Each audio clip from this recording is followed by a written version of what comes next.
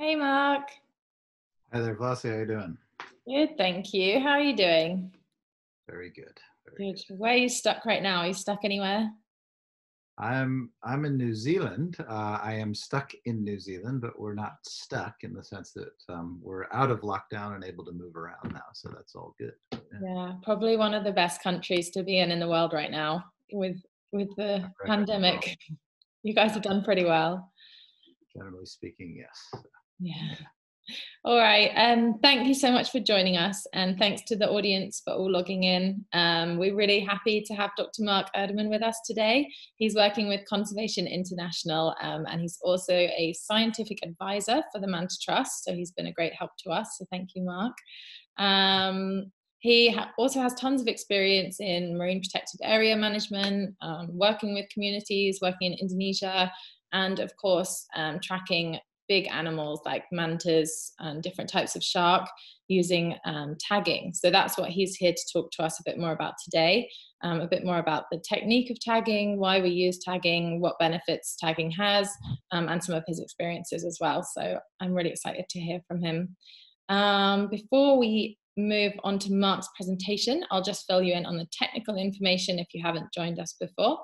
This webinar will last no more than 1 hour. We'll have a presentation from Mark and then we'll take questions. So as audience members, you're automatically muted and your video is switched off, but we'd love to hear from you. So any questions or comments at any time, just put them in the Q&A box, which is on the bottom of your Zoom toolbar. Sometimes it's on the top of the screen, but it's just a little box that says Q&A.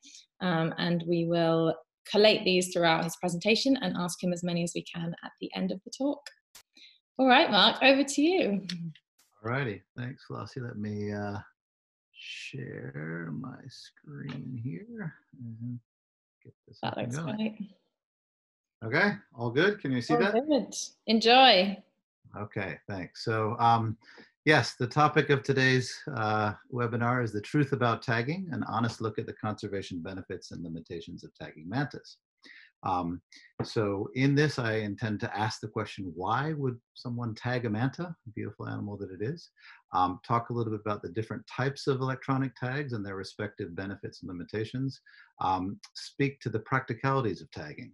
And then, perhaps most importantly, at the end, discuss some of the examples of the conservation benefits of tagging mantas. So, very simple question, why tag mantas? And it seems very simple, but it's actually a profoundly important question before you go tagging mantas. And you'd be surprised at some of the answers that you get when you ask people this. Tagging is sexy, it's cool, it's macho. Those are, of course, all horrible reasons to go tagging a manta, or for that matter, any marine life. That's not why we would tag.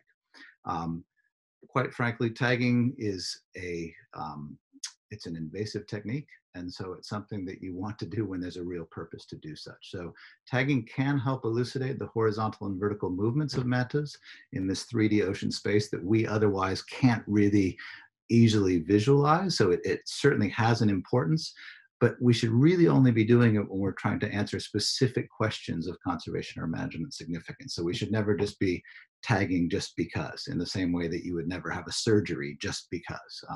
Obviously, there has to be a good reason. And I should point out that tagging has been conducted successfully and safely without any long-term detriment that we're aware of, with a wide variety of different marine life. It also has been done, of course, in the terrestrial realm, but in the marine realm, turtles, sharks, rays, whales, dolphins, crocodiles, even on down to grouper, salmon, and that kind of a thing. So lots of tagging going on out there. So what types of electronic tags do we have? Typically, there are two main types that we would be talking about. One is the acoustic tag, and the other are the various varieties of satellite tags. And I'm going to go through both of those so that you understand the differences and the benefits and limitations of each. So with acoustic tags, they're basically a small tag. It's a very simple notion. It just is transmitting a numerical ID signal. So basically, I'm Manta 5132, 5132, 5132. And it's constantly pinging that number as it's swimming around. That number will then be recorded every time that a manta that has that tag passes within 500 meters of an acoustic receiver. And you can see there in the photo an acoustic receiver on a mooring there. That's what it looks like. These are relatively inexpensive, only about $400 a tag and about 1,800 US dollars for each receiver. And you only get the data if the animal actually passes close to a receiver. So it's not sending the data to a satellite, it's doing nothing of the sort. It's passive. It basically has to pass by a receiver in order for you to get any type of information from it. As I said, it's relatively inexpensive. It has a long tag battery life because it's not really collecting any data. It's just simply saying 5132, 5132. Typically 3 to 5 years. Some of these will actually last for up to 8 years, although you would never have one last on a manta for that long. And I'll come to that in a bit. They are an excellent choice if you're looking at fine scale movement studies, for instance, moving around a lagoon, a specific atoll or something like that, or in places where you have a really large receiver array.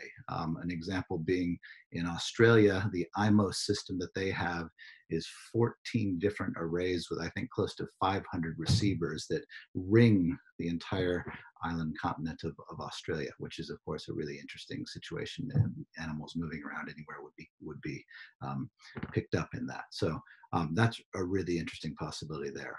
It does not, these tags do not provide any data on diving behavior, and yeah, they're very passive. And typically you would deploy these receivers if you're looking for manta rays at manta cleaning stations. That's a really good place to pick them up, of course, as they come in, typically on a daily basis. And in fact, one of the interesting uses here is to look at data on social interactions. A colleague of ours, Rob Perryman in Rajampat, has done just that recently, looking at, do mantas come into cleaning stations just randomly, or do they tend to be coming with their friends or family, perhaps? And he has shown that indeed they don't seem to come very randomly, that there might actually be some long-term social bonds there, which is perhaps not surprising as we look more and more at animals around the planet. Here is an example of an array, an acoustic array that we have in West Papua, the Bird's Head Seascape. That's 38 receivers stretching from Raja Ampat down to Kaimana, about a 700-kilometer north to south transect. And those receivers are placed in 9 different marine protected areas, or MPAs there, in order to see if we're getting mantas moving around. Again, this is a small array compared to that Australian IMO system that I mentioned, but nonetheless a relatively big one and a fair bit of effort to keep going. And this has shown some really interesting results. I'll just note that with Raja Ampat's oceanic mantas, we find that they are moving that entire transect, typically 500 kilometers or more. And we know that they are utilizing at least 7 of the marine protected areas in the West Papua network. So that's kind of a cool little finding that we got from our acoustic tagging there. Another example, I said we frequently put our receivers on cleaning stations, and this is an interesting way to look at the diel patterns of visitation to cleaning stations. And you can see here, oceanic and reef mantas in Raja Ampat are slightly different, that the oceanics tend to show up a little bit earlier in the morning, and they peak between kind of 9 and 12 in the morning, whereas the reef mantas are peaking kind of afternoon, 12 until 2 or 3 in the afternoon. And so that's actually, of course, very interesting from the perspective of tourism management as well. That was passive acoustic tracking or monitoring. There's also something known as active acoustic tracking. And this is where you have the same exact tag on the manta, but now instead of waiting for the manta to come by a receiver or an array of receivers, you actually try to actively follow it from the surface with a directional hydrophone. This is a pretty cool little technique, but it's very time and labor intensive. You're basically following one animal continuously until it outruns you or goes away, and you lose track of it. So this is good for a study of individual movement. It works well in places like lagoon situations, or if you're dealing with animals that don't move particularly fast. In the case of mantas, this can be quite challenging, but it has been used quite effectively in the situation of lagoons. So those were acoustic tags. Now I'm going to talk about satellite tagging, which is kind of obviously the more expensive type of tagging. There's numerous options, and the one thing I want you to remember is that all of them require that the tag's antenna breaks the surface of the water, both for it to be able to obtain positions from either the Argos or GPS satellite network, and to transmit data, which it does back to the Argos satellite network. I should note, for those of you who don't know, most people know what a GPS satellite is. The Argos satellite network is a satellite network which is specifically for environmental monitoring data, and that's what's used for pretty much all wildlife tracking studies around the world. So in a satellite tag, there's an onboard computer that records various parameters, usually including depth, temperature, sometimes light level, and position. And that then transmits the data back to the Argos satellite network, which allows us as researchers to actually track these animals sitting at our desk and looking at our computer, which is pretty cool, but it also means that these are significantly more expensive. Most satellite tags are ranging between $2,000 to $6,000 US per tag. Some of the examples of different satellite tags that we have, there's a spot tag, which is pretty much the cheapest of the satellite tags running out there. These are simple location trackers, and they just simply send Argos position data and temperature data in some cases whenever the animal is on the surface. So this is really good for animals that spend a lot of time on the surface. For instance, it would be excellent for turtles. They're rugged, they're pretty inexpensive, and they're accurate to about 250 meters. They do work for mantas because mantas obviously do come to the surface to feed, but it's perhaps limited use in mantas just because they don't spend that much time on the surface typically. And again, this is primarily a horizontal tracking tool. Some of the newer models actually incorporate something called fast lock GPS technology, which I'll talk about in just a second. And those are actually accurate to 20 meters. So those are very exciting indeed. I'll come back to that in a second. Probably the most well-known type of satellite tag is what's known as a pop-up satellite archival tag, or PSAT tag. And these tags record depth, temperature, and light level typically. They are used predominantly for animals that are not frequently on the surface, where a spot tag won't really give you much data in terms of position data. And they also, of course, are recording great data in terms of the diving behavior, the vertical behavior, because you are getting depth and temperature. They're programmed to release from the animal after a set time period. And what happens in that case is that you program it to stay on the animal, say, for 6 months. And at the end of 6 months, basically the computer says, time to pop off, and it sends a little bit of a electric current from the battery down to where the tag is attached to a tether and basically burns through the connection there, and then it pops off. It's highly buoyant, comes to the surface, and transmits to the satellite network. So I would say with mantas, these are typically programmed to pop off within 6 to 12 months. I'm not aware of anyone trying to go much beyond that because the batteries really wouldn't last. And I should note that you don't receive any data until the tag actually pops off. And it's important to note that the tag uses up the majority of its battery when it's transmitting the data. That's a very energy intensive activity. And so the data that it's been gathering for 6 months or 12 months or 3 months or whatever is typically sent as daily summary statistics. So it might be sampling actually the temperature and the depth and the light level every 10 seconds, but there's no way that it's going to be able to send all that data to the satellite. So it gives instead these 12-hour histograms or something like that, and it sends it out in randomized order until the battery actually dies. Now, that gives you some certainly very valuable data from the tags, but even better is if you're able to recover that tag after it pops off, because then you can download directly the high resolution data set which is on it, which might be, for instance, 10-second data on its diving behavior and so forth. Now, I should note that those tags are excellent for getting dive data on manta rays. But this is a very important thing that people frequently don't notice about PAT tags, is that they are not giving actual position data. So they are not, again, they're designed to be on animals that aren't really coming to the surface very much. So they are geolocating based on light levels and the time of sunset and sunrise. So it's an estimation, it's an algorithm, which this data is fed through to estimate where that animal is. And so that's really important to note. Sometimes people get back the data from a mini PAT tag and they think that they have a track. And I need to really stress that that's not the case. They are estimates of where the animal went. And here's an example of a whale shark, which we tagged in West Papua, and I can assure you it did not go to the North Pole and back multiple times. That's what happens when you're dealing with light level data. Now, a way of getting at that and dealing with this is instead to use what I call the Rolls Royce of satellite tags for mantas, and these are FastLock GPS splash tags.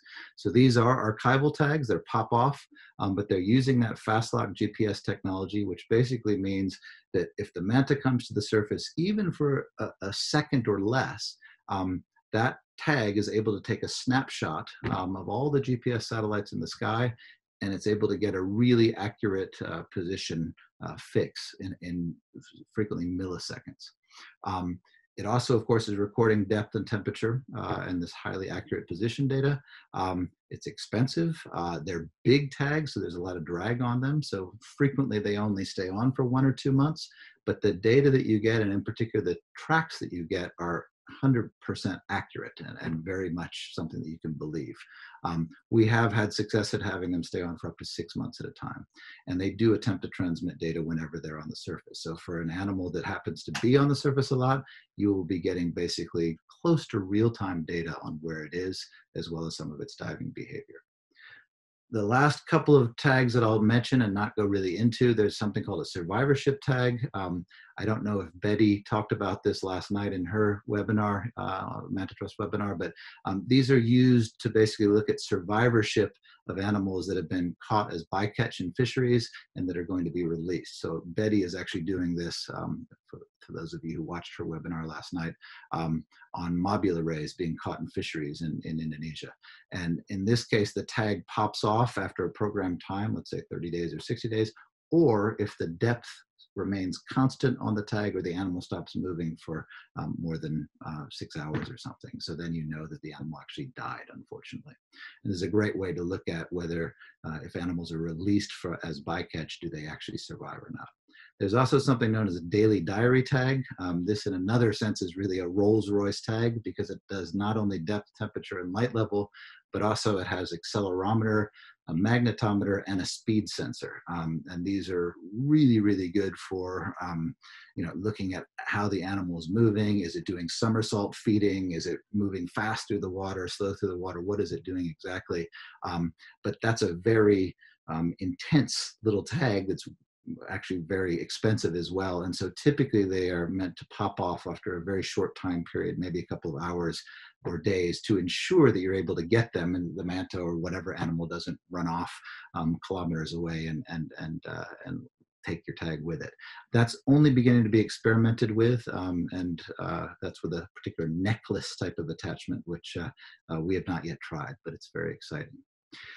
So on to tagging practicalities. How do you attach a tag to a manta? And I hope I'm not going to upset anyone with this, but you use a pole spear to deploy the tag with a titanium dart tip that typically has a stainless steel tether. And this anchors the tag in the back of the animal. I note that we only do this with pole spears, not with spear guns. And that's because with a pole spear, you can very accurately control how hard you're releasing the spear. And also it requires that you be very close to the manta so that there's no way that you're going to accidentally, miss aim and end up hitting the manta in the middle of the body. That's really important. If you look where you're going to insert the tag, you can see the upper manta on the right there. Basically, you want to insert the tag in that crease between the central body cavity where you have all the internal organs and the wings. Obviously, you don't want to put it in the central body cavity because that could damage internal organs, but you also don't really want to put it out on the end of the wingtip either, because then there would be a lot of motion and the tag would probably come out. So if you get it in that crease, that's really the sweet spot. And I put some bullseyes there to show you what we typically aim for. And there you can see doing exactly that. Now, I will note there is something known as a fin mount attachment. That is something which requires the capture of the animal and the through bolting of a tag through the dorsal fin. which is a much more involved process. It does give excellent long-term tagging data. Those can stay on for years, but it's a much more invasive technique, and it can cause deformities in dorsal fins. This is being done a lot on sharks, but some of the bigger sharks like great white sharks and tiger sharks are showing significant deformities from that. So there's a lot of question as to whether this is really a good thing. It's generally not used on mantas, but there are some researchers in special situations that are pioneering this. We've chosen not to do that just because it looks to us to be a bit too invasive. I do note, though, that we are doing this with whale sharks in West Papua, where they are being captured accidentally in these lift nets, and that allows us the opportunity to do the surgery, to put the fin mount on. You can see there is its bling, which it's happily swimming around with, and that gives you some quite spectacular data, really. Long-term data sets. Some of those tags will transmit for 2.5 years, and then you're able to get these kinds of data tracks, which are quite spectacular, really. And this is a world first for whale sharks, I might add. And the stout dorsal fins of the whale sharks don't show any deformation, and we have very rapid healing of those fins when the tag is removed or when it's shed. So we feel pretty confident with that technique with whale sharks, but would never try it on manta rays. And of course, this comes to probably the most important question for many people. Does it hurt the manta? And I'm going to say the manta certainly feels the dart when it enters its back. We can never know, of course, for sure until we learn how to talk to mantas, but it's probably like a hypodermic needle for humans. And what you see when you do this is that the smaller animals will rapidly swim away. The larger ones often don't. Frequently, a big oceanic manta just gives a little bit of a flinch and maybe turns around and looks at you and says, "What did you just do, you silly human?" We do commonly encounter tag mantas within 10 to 20 minutes of tagging, so they frequently come back and we'll see them again. And I would note that there is no evidence of these mantas just, fleeing the area and never coming back. And I'll show a few videos here. Here's a manta, an oceanic manta at a cleaning station. And you'll see that's what it looks like. It's not particularly perturbed. It actually turns around and comes back after that. I'll show you another one here where it definitely leaves. There's another oceanic manta. You'll see it's swimming through the school of jacks. It's going to come over the top of me. I'll get a photo ID of its belly and then quickly put an acoustic tag into it. And you will see that it will swim away, absolutely. But shortly thereafter, it showed up on numerous of our receivers around, so we know that it did not actually flee the area by any means. Here's a manta that was just tagged about 5 minutes ago, and it's now come back, and you can see it's not particularly perturbed by me. It's turning around, swimming by me, and I actually spent about a half an hour with this manta afterwards. It didn't seem to hold any grudges towards me afterwards. So just to give you an idea of what that looks like. Okay, and that of course comes up with an idea. How would one approach a manta to be able to tag it, if you have the heart to do such, that is. I would say that tagging at a cleaning station is definitely the optimal situation because the mantas are relaxed and they're hovering, and it means that the researcher can approach calmly and take a very careful aim, noting again, this is an invasive technique and you do need to be very careful. And it can also even allow you to take a photo ID at the same time. If you see in this photo, which Sarah Lewis took of me, I'm both getting an ID with a GoPro as well as tagging the manta at the same time. It is possible to tag mantas when they are in feeding or cruising situations, but I would say that should only be done by taggers that have very good pole spear skills, and it still requires you to be very calm and patient when you approach the mantas. Here's just an example to show you how you should approach a manta. Again, you do not want to come in at it fast. Take your time, nice and slow, calm. Make sure that you properly aim.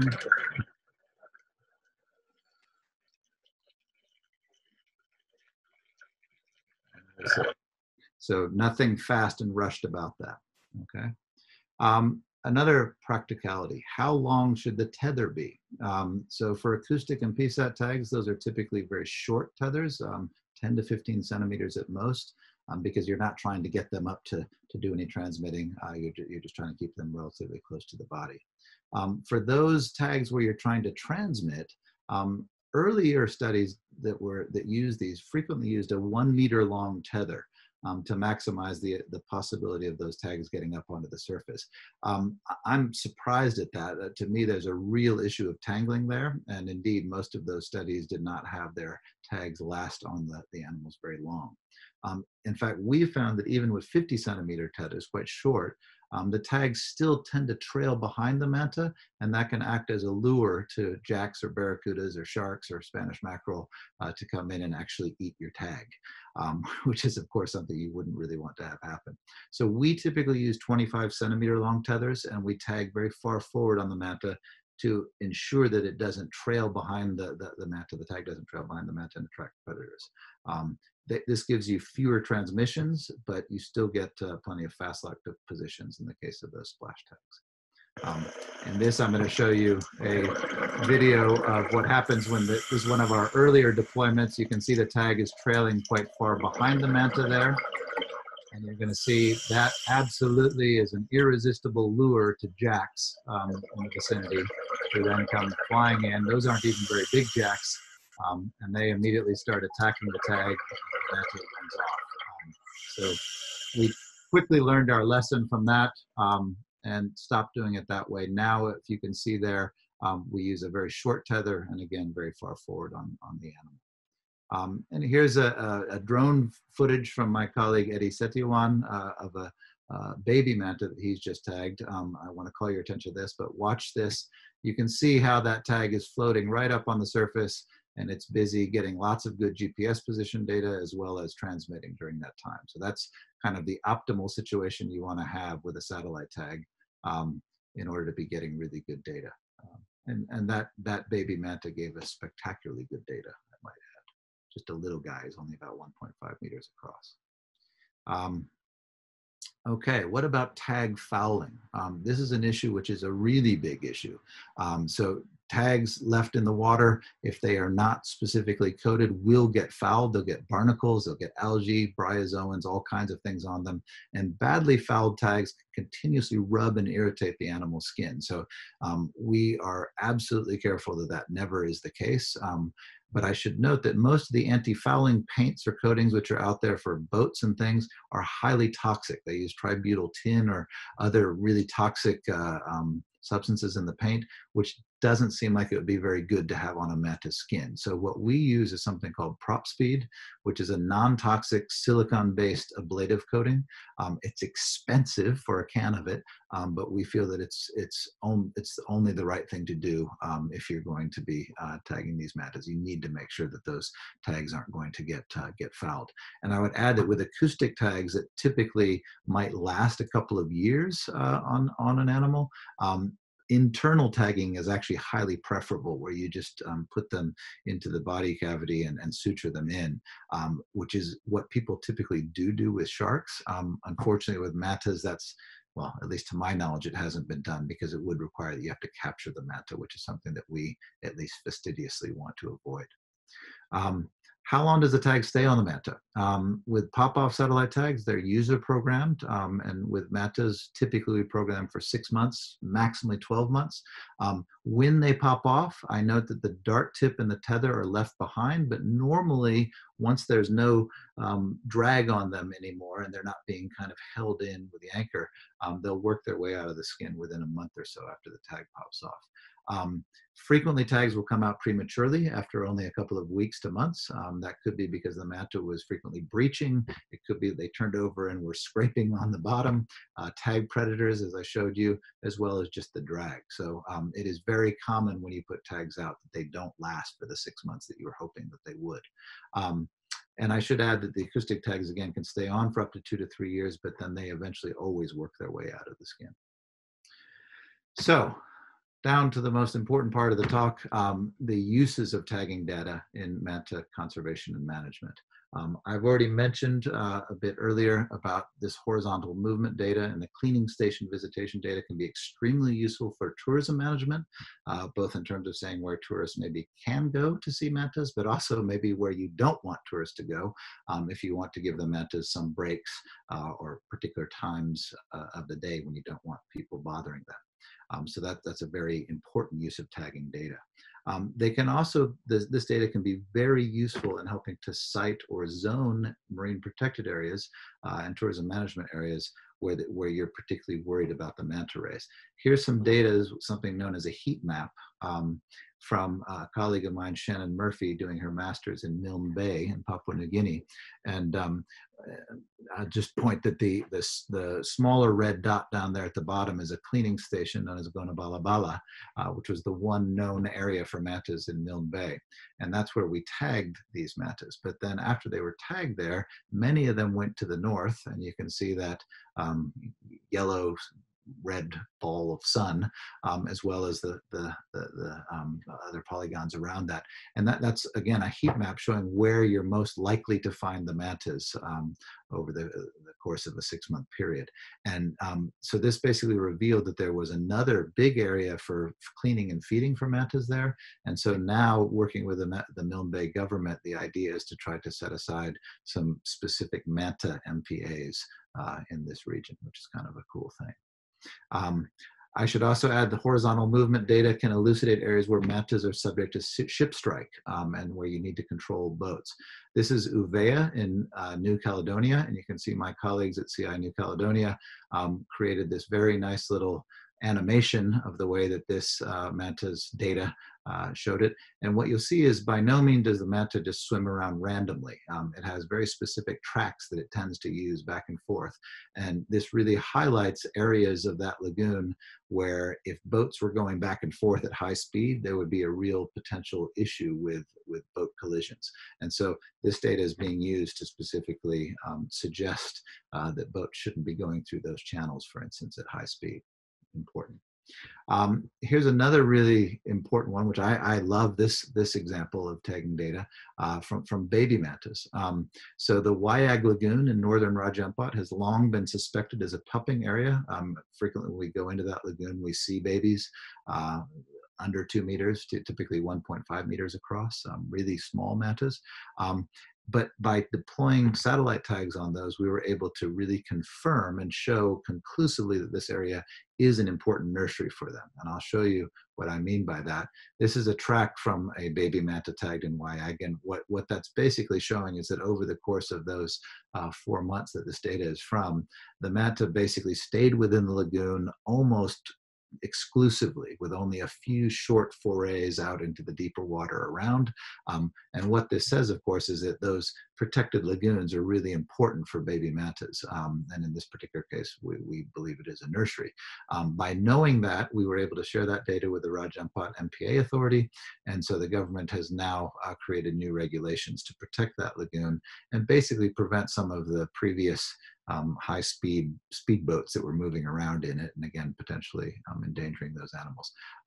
This is an animation that my colleague Eddie Sediawan did of 2 of the mantas tagged there, baby mantas, and you can see the green and red dots moving around.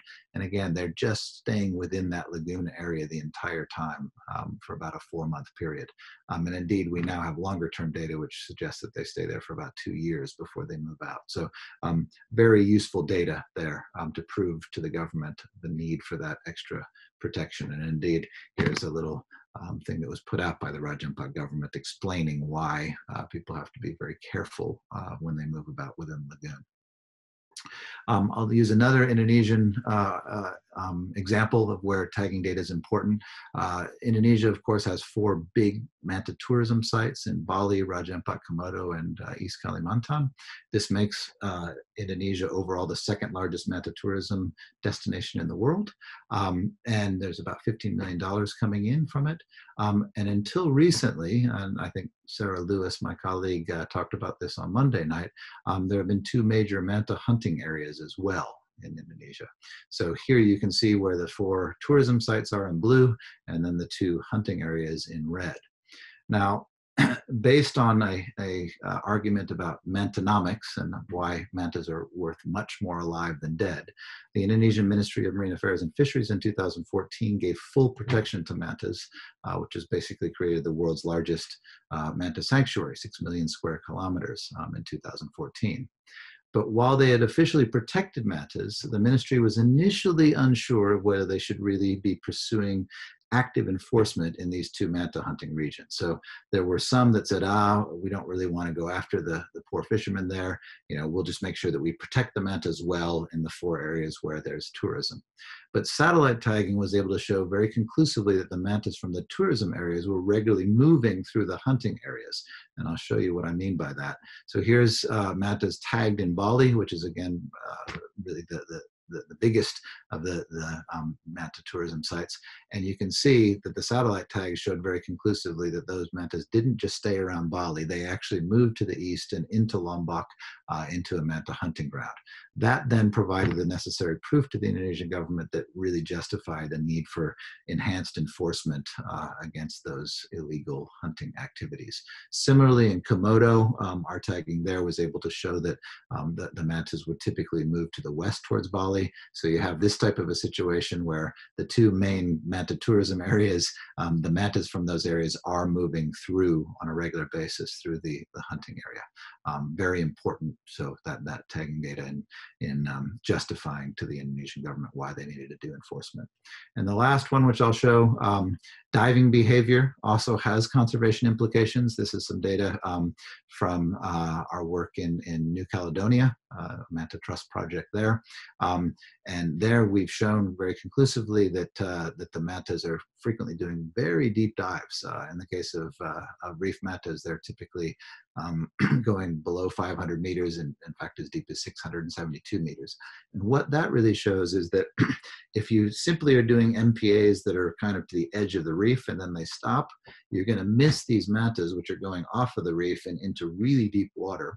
And if you really want to protect the mantas, and they are important, of course, from a tourism perspective, you need to worry about what's happening when they're going off of the reef, out of the MPAs, and potentially interacting negatively with deep fishing gear. So again, an example where tagging data really was able to show something important that way. So my overall summary, acoustic and satellite telemetry, also known as biologging, are very powerful techniques to investigate the secret lives of mantas and other marine animals, which we otherwise can't easily see. Data from manta tagging studies can be absolutely invaluable in formulating conservation policy and in informing tourism management for mantas. But it's important to always remember tagging is an invasive technique, and it should only be conducted with proper training and preparation, and only when there's a very clear need for the tagging data. And with that, I will say thank you, and I'm more than happy to try to answer any questions if I can. Thank you so much, Mark. That was really informative. I love the little manta nursery. That must be a cool area to go see the mantas in. A very cool area, very cool area. So should I stop the screen share now, Foster? Yeah, that would probably be best. Okay. There we go. All right, we've had quite a few really good questions, so I'll launch right in. We have one from Asti. So Asti said, thank you for the explanation. This is really interesting. I have a question about how to prevent the poachers from using the tagging data for abusive hunting of the protected species. That's an excellent question, one which has certainly been thought a lot about. And what I would say is a couple of things. Firstly, this tagging data is not publicly available, right? It's available to the person who has the Argos satellite account. So it's not something which is just available to anyone. Only the person who owns that data can actually see it. Now, you do see in some cases, for instance, with our whale shark tagging data, we actually do have a website where we put that up so that people can kind of see where the whale sharks are going, because we think it's actually quite exciting and helps promote, a love of marine life. But what we have specifically done in that case is we've done a 10-day offset. So in other words, what you see is today's data is actually 10 days ago data, and that prevents people from ever really being able to know where the mantas are, or in this case, whale sharks. The other thing I would note is that in the case of mantas in particularly, because they don't spend very much time on the surface, it's actually very, very rare. In fact, almost never do you really get real-time data on where they are. You would usually, at the very best that you're going to get, is kind of an idea where they were yesterday. And indeed, that could be used by manta poachers if they were able to get their hands on it. But in that case, we typically just simply don't share that data while it's coming out, that is, only afterwards. Okay, cool, very useful, thank you. Okay, tons of questions. So you've tagged a lot of animals and you've been in the water with tons of animals, I think, over your lifetime. What's your favorite animal to be in the water with? Um, well, I love mantas. I mean, I love Yeah. that, but yeah, I think that mantas obviously biggest brain to body mass ratio of any fish, and they just really the in fact, I hate tagging mantas, if I can be perfectly honest, because I would much prefer to just be interacting with a manta, and having some of those really special moments, which you can have. I know that sounds cheesy, but I've had a lot of special moments with mantas, and so I'd much prefer to not be tagging them, actually. So yeah, I would say mantas overall, noting that I also do a lot of work on the world's smallest fishes, the micro gobies, as well as the world's largest fish, the whale shark, and everything in between. I quite frankly, I'm a fish geek. I like them all, but mantas are definitely the coolest. So. Okay, great. I'm glad you said mantas. I'm a little bit biased as well. Okay, what should we do next? Okay, we have one from Mohammed. He said, "Hello, Mark. How do we tag a fast-swimming animal such as a thresher shark? Is it possible to use the dart pole, or do you need to catch them first?" Another excellent question. So typically with most sharks, tagging is frequently done by catching them first, right? So they're frequently brought in on a line, and then if in the right situation, like what we do with white sharks here in New Zealand, you'll basically just pull them right alongside the boat, keep the boat moving so there's water coming across their gills, quickly tag them and release them. If you look on Shark Week and things like that on TV, you'll frequently see these very macho type of operations where they pull the sharks on board and maybe they have hoses running through their gills and things, which to me seems a bit of an overkill and something which I would personally always want to avoid, because again, you want to minimize the stress to the animal. But in the case of thresher sharks, the work that my colleague Rafid Shaki is doing in Alor in Indonesia, he's actually working with thresher shark fishermen, and when they catch the sharks, he tags them and then releases them, pays them actually to release them. So. Okay, well, that's a good option. At least you're not catching fresh sharks and stressing them out. Yeah. Yeah. Okay, we've had a good one from Lelia, or Lelia maybe. She said, "If you only have two tags, would you prefer to tag a male adult and a female adult, or an adult and a juvenile, disregarding of their sex?" If that makes sense. Yep. No, those are excellent questions as well. And I would say, what I want to stress here really is that what I've said throughout the presentation, that you only do tagging if you have a very specific question that you're trying to answer that has some sort of management significance. I mean, obviously you could just go out there and tag willy-nilly and probably you get something interesting. I mean, everything that mantas do are interesting. But again, because it's an invasive technique, I would never do it unless you have a specific question. And so I would basically turn it back to you, that I would choose whether I was doing males, females, juveniles, etc., depending upon what the question was that I was asking. And in some cases, you absolutely want to know what both males and females are doing. If what you were trying to do is figure out where a female is giving birth, then obviously you'd be wanting to only tag pregnant females. If you were trying to ask what are babies doing, then you would be probably tagging babies and not worrying if they were males or females. So again, it really comes down to what you're trying to get at. If you're just doing a general manta movement type of situation, then you typically would try to have both males and females. So. Okay, great answer. Thank you. And this is slightly linked to this from Julia. Julia said, "Do you ever re-tag mantas that have already been tagged? Is that beneficial for you?" Great question. And I would say that in our case, I don't think that we've ever done that with mantas. We have absolutely done it with whale sharks. And that has proven to be really useful with some of these whale sharks, because we have in some cases 5 years of nearly continuous tagging data, because after the first tag came out, we re-tagged them, and then if the second tag came out or the battery died, and we took it off and put a new one on. And in that case, but that's a slightly different situation, because we actually have the whale sharks being captured in nets, where you immediately can say, oh, this is one that we know, and maybe it's got an old tag on it that we can take off and then put a new one on. With mantas, again, I have to be honest. Like I so hate tagging mantas that I think I would feel horrible tagging one a second time. To be very honest with you, there I could see situations where it might be justified, but yeah, we just haven't really had that opportunity. So I haven't had to face that dilemma yet. To be honest with you. Okay. It's interesting that the whale sharks are the same ones that get caught in the nets again and again. Yeah, well, see, this is the difference. Mantas are very smart, and as much as I love whale sharks, I have to say they are dumb as dirt. And so you tend to see the same ones getting caught over and over again. So yeah, Oh, very different animals. Both I elasmobranch. thought you had whale sharks. Yeah. Okay, cool. We have a good one from Jose. He said, thanks, Mark. Fantastic presentation and very useful. You mentioned about social behavior patterns of mantas. Are there any recent findings on this that are derived from tagging studies? So I was specifically referring to a PhD study by a fellow Rob Perryman, who was doing his work in Raja Ampat with colleagues, including from the State University of Papua. And that is very much an active line of questioning right now. I think that it's been shown in a number of other animals that actually animals don't just randomly associate, that frequently there are social networks that are at play there.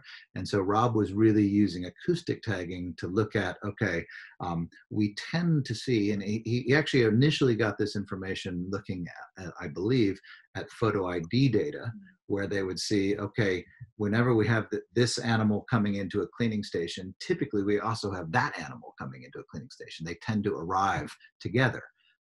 And that was being seen over and over again. And of course, you're lucky if you get to see that with a photo ID, but if you actually use acoustic tags, it means that every single time that they come to that, whether you're in the water or not, you're gonna get a recording. So he did that on a relatively small scale, and I believe got some really interesting information. Now, of course, the other question that then immediately comes out of that is, okay, we're seeing this non-random behavior. They're not just aggregating randomly, but showing up together. Why is that?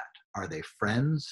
Are they, lovers? Are they brothers, sisters? What's going on there? And to do that actually then requires, of course, combining genetic data as well. And I believe that that's kind of a next step in that study. It's not one which I'm involved in, but I think it's a really interesting line of questioning right now. Yeah, super interesting. I read the paper. I think it must have been by Perryman. Yeah. It was a paper published, yeah, and there was lots of, I think they showed there was groups of adult females that would hang around together. Is that right, at the cleaning stations? Yeah. Super interesting. All right, we've had a few questions about this. One's from Samisi. Who else have we had it from? Miriam, a few different people asking, is there any organization that certifies divers to do underwater manta satellite tagging? And how can you get trained to do this kind of research? Great question. I am not aware of any particular organization that certifies. I have certainly trained a number of people in how to do manta tagging. Sarah Lewis, who was the webinar host of Monday, has done it with a number of Indonesian colleagues as well. So I would say, Manta Trust certainly is a great place to check in, I would say. At CI, if it's a country that I work in, I'm always happy to train people in that as well. From my perspective, again, it's really important to train people because we don't want people doing it the wrong way or for the wrong reason. So yeah, drop me an email. Perhaps I'll be happy to come and help train you, I guess I would say, or through Manta Trust. Okay, cool. Okay, we have one from Swenzen. Sorry, I probably said that wrong, so I apologize.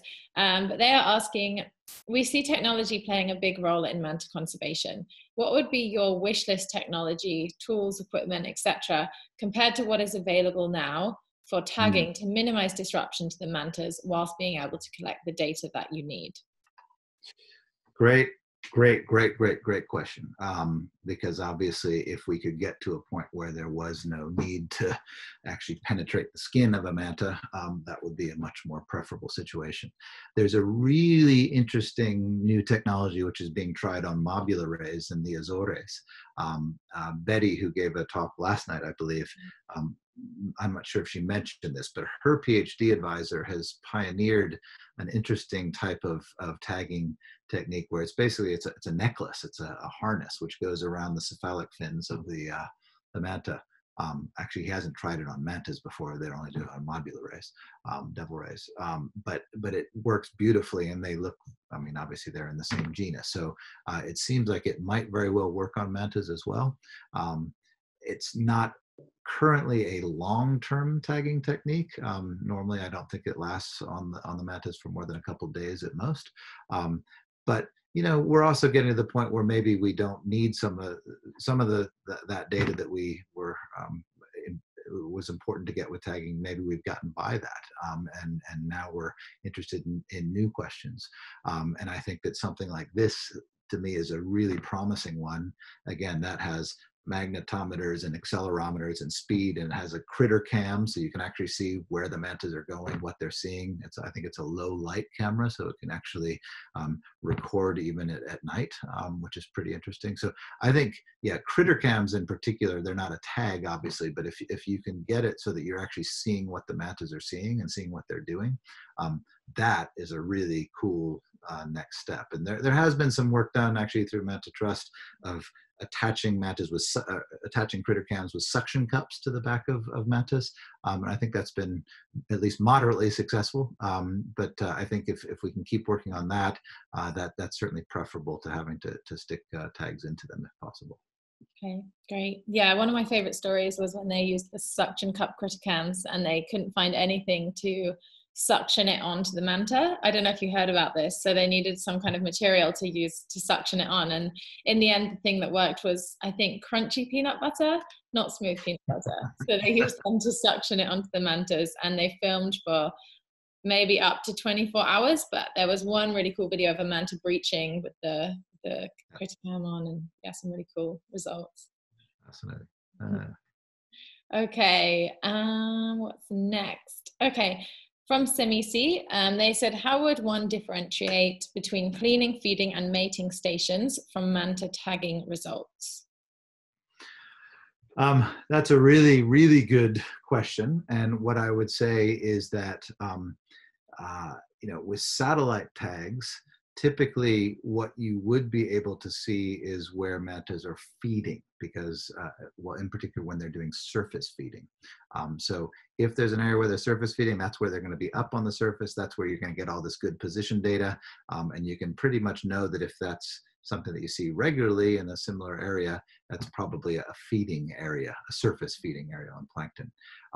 If they go to a cleaning station, that is not something that you're going to see directly from the tagging data, unless you get the really high resolution data and you can see from the diving data that they're going to, say, 8 meters and spending large amounts of time at 8 meters, and then they come up and down. Then you might be able to figure that out. But in reality, what frequently ends up happening in our experience, at least, is that as I showed with the Milne Bay Papua New Guinea stuff, we tagged the animals at a given cleaning station. They then moved and were feeding in an area quite some far away, about 60 kilometers away. When we then went over there to see where they were feeding, it didn't take us long to find another cleaning station that was right there. And so that's the kind of thing that you see. As for mating, I would say, the mating is something which is still somewhat mysterious in manta rays. The Maldives certainly is a great place to watch it happening, but in many places, you might see mating trains, but actually watching the mating is something which is not many people beyond, for instance, Guy Stevens have done much work on that. It's a relatively rare thing to see, actually, and yeah, certainly no giving birth other than in an aquarium so far, I think. So. Guy is one of the luckiest people in the water. He gets to see everything. Yeah. Cool. Have you ever seen manta mating? Me personally? Yeah. I've certainly seen lots of manta courtship behavior, but I have not actually seen the deed. No, me either. Yeah. I'd love to, in a weird way. Okay, we've got a good one from Derek. Derek said, thanks for the presentation, Mark. With acoustic tags, are specific tags attached on one specimen able to be identified by arrays in different areas? For example, a tag in Raja Ampat able to be also identified in the Australian array? Thank you. Yes, and that's a great question. And I actually just had this exact situation arise 2 weeks ago when I was in southern New Zealand doing some filming of white sharks there. And we had, I think, about 20 different IDs that we got on different white sharks. And on the 5th day, one showed up with an acoustic tag on it. Now, in this particular case, I didn't actually have I didn't have a receiver, so we weren't able to get the number of it that way, but I just simply put out the information thinking it probably had come from Australia and having a photo ID of it. And within a day, I was able to find the man in New South Wales who had tagged that animal. But it is true that when we're looking at our array, when we pick up our array, pick up our receivers, occasionally you will get what looks like a really odd number on there. And it looks like, oh, we've got an animal that's not one of our animals, not one of our tagged animals. And there is data confidentiality there, but because everyone is pretty much using this from the same company called Vemco in Canada, all I have to do then is I just simply write to Vemco and I say, hey, we've got an animal, I have no idea what animal, but something went by our receiver that was tag number 57322. Can you tell me what this is? And they'll say, yes, we'll contact the owner of that tag and get back to you. And then they'll put you in touch, and then you find out, oh, that was a grouper that swam from 500 kilometers away. So very interesting. Yes, that absolutely does happen on a regular basis. Of course, only with animals that actually swim that far, which is not all animals, including most reef mantas, don't go that far. But that must be really exciting to find out what it is eventually. Very much so. Yeah. That's really cool. Right, I'm aware we're a little bit low on time, so I might just ask you about your book recommendation. We've started a Manta Trust book club for anyone watching, where we have recommendations from people working across the sphere of marine science, underwater photography, all sorts of things, recommending their favorite books about the natural world. So I think Mark might have one for us. I do. I'll actually give two. I'll give two. So this one is actually, I think, from Guy Stevens' Ph.D. advisor, Callum Roberts. It's the Unnatural History of the Sea. And I don't know, is that already on your list? Because if it's already on your list, then I'll give you a different one. I think it is. I think a while back somebody suggested, maybe Annie Murray. Okay, it is a spectacular book that really details how humans have been impacting the oceans for a lot longer time than you might have thought. So then I'm going to give you a different one. This is The Extreme Life of the Sea by Steve Palumbi and his son, Anthony Palumbi. Another really good book, which goes through all kinds of interesting factoids about all the really incredible things that sea creatures do. So those would be my two that I would probably recommend. Okay, the second one I've never heard of, and it's not on the list, so it's a great addition. And the one by Callum, he was my professor for my master's, so it was one of my course reading books. It was a great book. Okay, thank you. What are your future plans? What have you got planned in the next few weeks or months? Well, tomorrow we have a day off, and I am headed down the coast to do some abalone diving, actually. So be hopefully not running into any white sharks when I'm doing it. And beyond that, I'm free to move around New Zealand, but at this moment in time, can't go anywhere else. I was supposed to be helping with a number of different projects in Indonesia, but don't know when I'm going to be able to leave and go there. So right now, just enjoying the New Zealand winter. Okay, well, I hope you enjoy the abalone hunting. And thank you for joining us, Mark. I hope you enjoyed yourself as well. We had some great questions. Absolutely. Thank you very much. And happy mantaing. Yeah, hopefully we can all get back to the mantas soon. Mark, where can we find you on social media? Do you have any? You can't, because I'm an old retro grouch who doesn't do social media. So. Okay, cool. But what about it's conservation.org, isn't it, for Conservation International? Conservation.org. So that's one of the things that Mark works with. Yeah, thank you to everyone for watching our webinar. As always, you can find out more information about the Manta Trust, the Manta Trust affiliate projects all around the world, our wonderful scientific advisors, and all things manta rays on our website and our social media pages. We do have some more webinars coming up. We're dropping down to one a week now, and we're going to start having panel discussions. So we have a really cool one coming up next Thursday. That will be released on the website and on our social media pages in the next few days, so keep an eye out. But it's going to be a really exciting chat between a few cool speakers. We would love for you to support our research and our conservation initiatives. So one of the ways you can do this is by joining the Cyclone. It's a members only hub where we share all of our latest videos, latest research, latest trips and things like this. So it'd be great if you join that, and any funds raised will go towards manta conservation and research. That's it for me for now, and hopefully see some of you next week. And just a big thanks to Mark again. Have a great day, Mark, or evening actually. It's nighttime now, isn't it? So, yeah. All right. Good All night right. or good morning. See you soon. Bye, guys. Bye.